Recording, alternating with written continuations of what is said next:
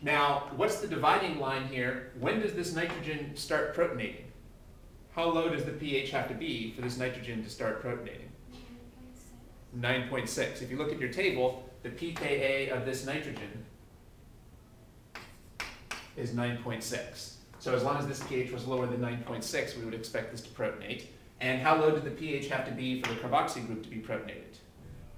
Lower than 9.6 or? Because when it's lower, it's more protonated. So once it hits 9.6, that's when it's going to start to look at deprotonate. a separate number. It's 2.3. Yeah, going back to the nitrogen, when will the nitrogen be, when will this be the main form of the nitrogen? When the pH is lower than 9.6. That's right. Yeah. So when, of course, I didn't leave any room for error here. This is way lower than 9.6. But when we are at lower than 9.6, this would be the major form What of this happens nitrogen. at 9.6? Because a lot of times for Mhm. PI, he has that value. Right. So Well, if the pH was lower than 9.6, the majority of the nitrogens would be in this form. If the pH is greater than 9.6, the majority of the nitrogens would be in this form. So if the pH is exactly at 9.6, then we should have equal amounts of these two forms. That's actually a good question because he actually likes to ask that type of question on the sample exams. Oftentimes he'll say, at what pH will these two forms be existing in equal amounts? And the answer is at the pKa. And is that the zwitterion? When it's Let's see. Actually, the zwitterion turns out to be a more complicated concept than that, so we'll have to get to that later. So yeah, this is different from the zwitterion. The zwitterion involves taking into account all the charges on the amino acid. All we're doing so far is just paying attention to the charge on the nitrogen. So we'll have to get to that zwitterion later. But when will the two forms of nitrogen exist in equal amounts when the pH here is equal to 9.6? You can actually prove that easily from the Henderson-Hausebach equation, which I think he's going to give you on the test as well. But we can just memorize that when we're at pKa, there'll be equal amounts of these two substances. and for COOH, we look at another whole number. We look at 2.3. That's right. Now the cutoff for the pH is 2.3. In order for this to be protonated, in order for this to be the major form of the carboxy, the pH should be lower than 2.3.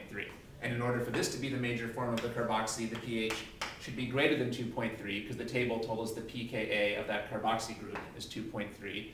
By the way, notice that they called that the alpha carboxy because it's on the alpha carbon, and they called these pKa's for the alpha amino because it's on the alpha carbon. So it always comes back to looking at the alpha groups.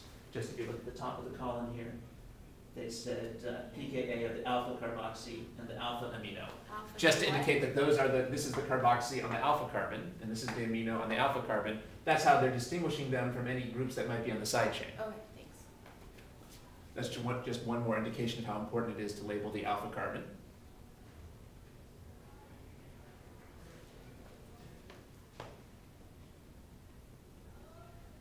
All right. So let's say that I had a pH, well, so at a pH of 1, what's the net charge on glycine? At a pH of 1, what's the net charge on glycine?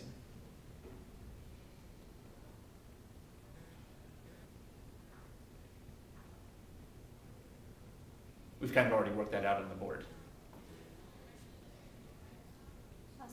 Plus 1. We've already worked out that at this pH of 1, these are the forms of the amino and the carboxy, and overall then we have a +1 charge.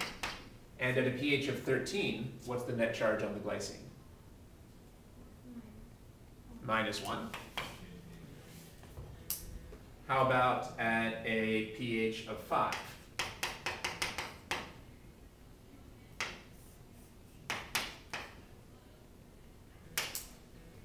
At a pH of 5, would the amine nitrogen be protonated or deprotonated? Protonated? Yes, because 5 is lower than this benchmark. And would the carboxy group be protonated or deprotonated? Deprotonated, because relative to this benchmark, this is a high pH. More basic solution. Yeah, relative to this benchmark, this seems like a basic solution, which would tend to deprotonate it. Relative to this benchmark, it seems like an acidic solution, which would tend to protonate the nitrogen. But relative to the benchmark for the carboxy group, it's relatively acidic and would tend to deprotonate it. So at this pH, what's the net charge? Neutral. 0 net charge. And that's the zwitterion. That's correct. that zwitterion is the form with a 0 net charge.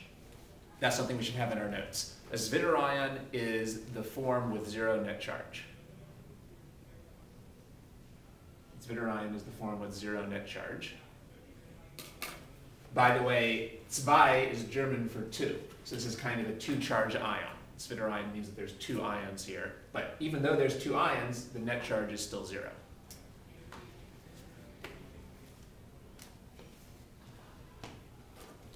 So it turns out that glycine has 3 different possible charge states. These are the 3 different possible charge states for glycine. Even though glycine is just about the simplest amino acid you can find, it still has 3 different charge states. Let's move on now to alanine. How would we draw alanine? What do I have to do this picture to make this look like alanine? What do I have to put on the alpha carbon?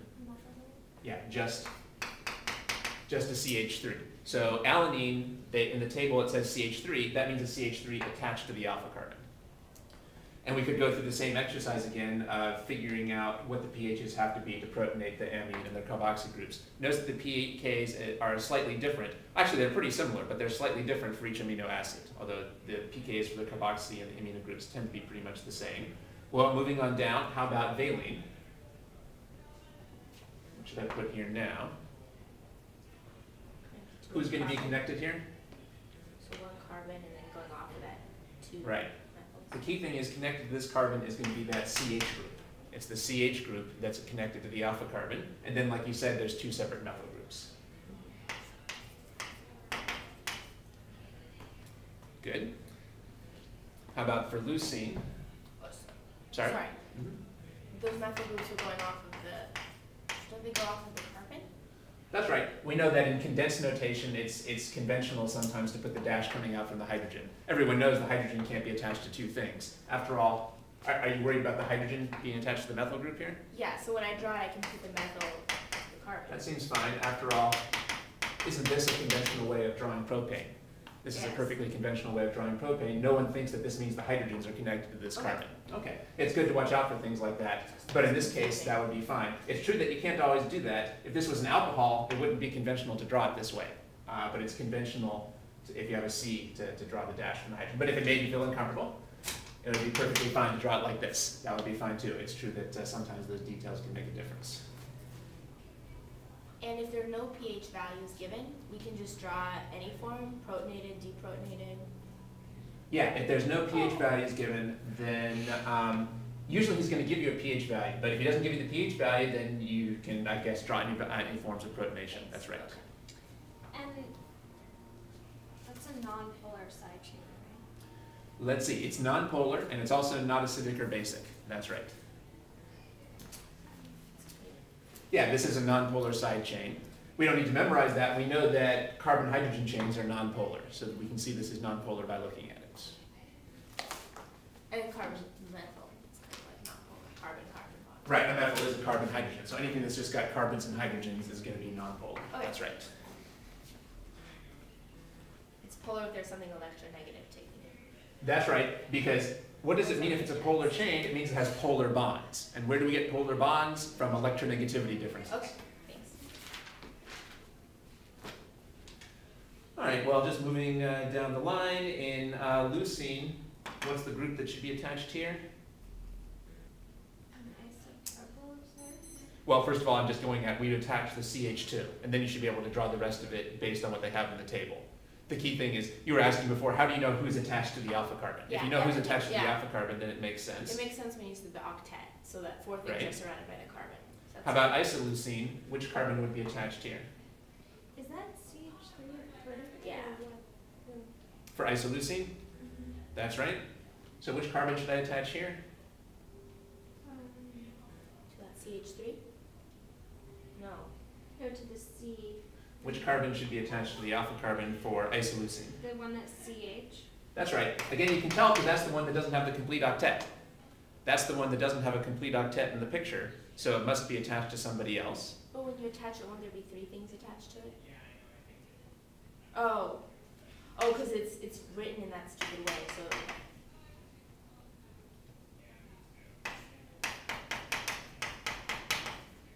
So if we draw the whole picture for the isoleucine, it would look like this.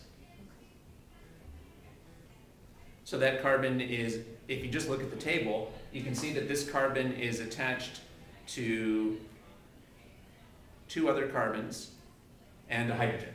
So it needs one more thing to be attached to. Well, that last thing can be this alpha carbon here. Like this, right? I did it at the bottom.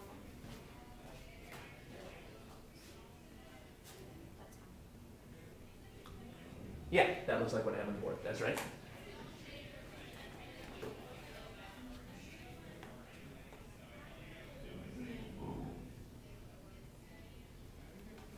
That would be isoleucine.